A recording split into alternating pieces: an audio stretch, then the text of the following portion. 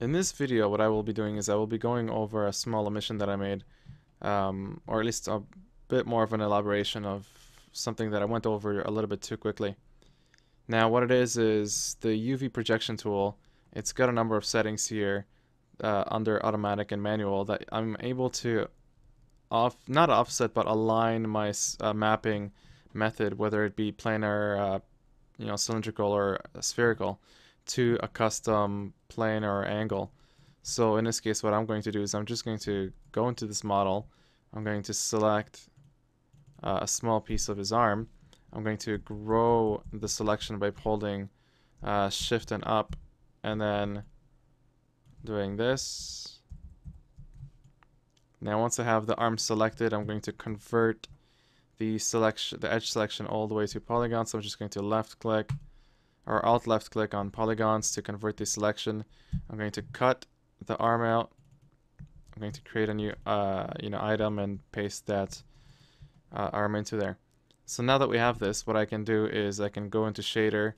I can assign a material to this object, add an image map, and we get something like this, which is not exactly what I want yet, but it is what it is for now.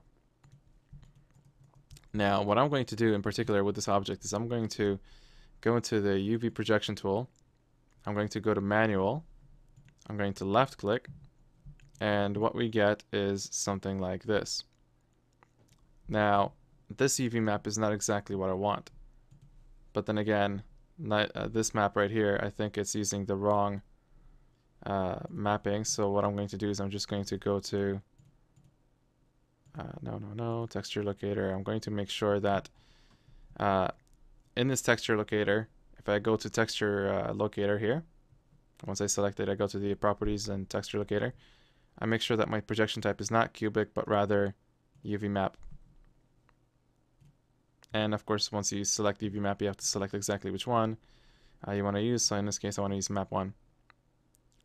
So I'm going to go back to items.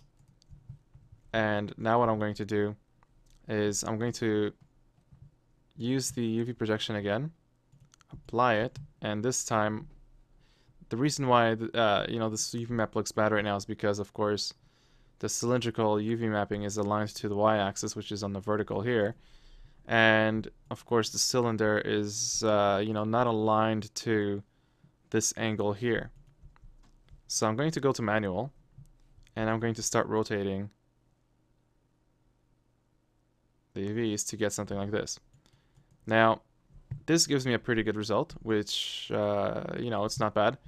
But the one thing let's just say if you have a more elaborate object and you can't get it just right, like let's just say you have something like this, or a few of your polygons are off, well, it's very simple. I mean, all you have to do is just drop the tool, select the few polygons that are off, make sure when you go into the move tool, your tear off option is on, you move the polygons over, and sometimes you might get lucky and the tool will automatically snap your result to the actual surface, and you end up with something like this. Now, of course, what you want to do from here is just use the UV relax tool, pin, left click pin on the some parts of the model, make sure your boundaries, lock boundaries off. And all you really want to do is just grab these points, move them around until, of course, you've kind of stabilized the overall surface. And of course, if you're having a hard time doing that, sometimes you might have to create some new points around like that. Now, stabilizing the surface of UV sometimes is a bit tricky and and challenging, but well, not really challenging, just kind of annoying really sometimes. But if once you get to a point like this, it's not bad, it's okay. And of course, the next step, what you could do is you could just select some of these like boundary edges, and what you could do is you could just very simply align them like that, should you want to.